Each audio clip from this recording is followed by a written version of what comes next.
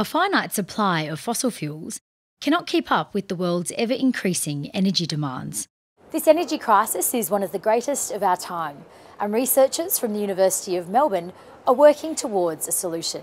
We have over 150 researchers working in 7 different faculties, and the objective of the Energy Institute is to bring those workers together to highlight the work and to show how it's making a difference to the broader community. Dr. Greg Martin is leading a team of researchers who are investigating efficient methods for producing liquid fuels from various biomass feedstocks, including algae. So what we have here is a simple bag culture where we have microscopic algae suspended in a nutrient broth, getting exposed to sunlight, photosynthesizing and generating more and more biomass. The potential of these so-called biofuels is considerable, given that they are renewable, can be produced in large volumes, can be close to CO2 neutral, and be used directly in today's vehicles. There's probably a fair amount of research still to go. But there's a number of research groups, ourselves included, around the world that are trying to get a process up and running. In many ways, technology exists, it's just not economically viable yet. University of Melbourne researchers are key players in Australia's first pre-combustion carbon capture research project, led by the Cooperative Research Centre for Greenhouse Gas Technologies. This world-leading collaborative research organisation is focused on carbon dioxide capture and storage, a key tool for reducing greenhouse gas emissions to the atmosphere.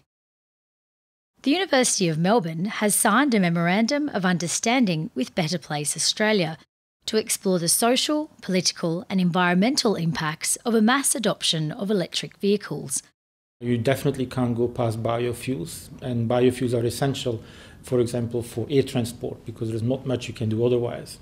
For ground transport, your options are probably electrical vehicles and a variety of renewable energies that can supply electrical energy. Professor Ivan Marils is also leading a team of researchers in a project aimed at exploring the best way to implement the mass adoption of electric cars. If we just put cars into the grid now, we would actually virtually double the consumption. And the grid could not cope with that unless you really double the size of the network. What you want to do is to use the spare capacity in the grid to charge the batteries. And how you do that requires a very smart grid. So that we are actually focusing on how to do that well. Geothermal energy has been used for thousands of years, and Professor Ian Johnston is working towards harnessing this totally renewable, totally sustainable 24/7 energy source for 21st century needs. If we were to take just 1% of the heat energy that is stored within the top 5 kilometres of the Earth's surface, we could supply all the world's energy for well over 10,000 years. There's basically 2 main projects being conducted in the university. The first one is when we take heat from depths of about 4 kilometres, we bring that heat to the surface and we generate electricity. And we're looking at the possibility and feasibility of accessing this heat for electricity generated in Victoria, and we're emphasising on the Latrobe Valley.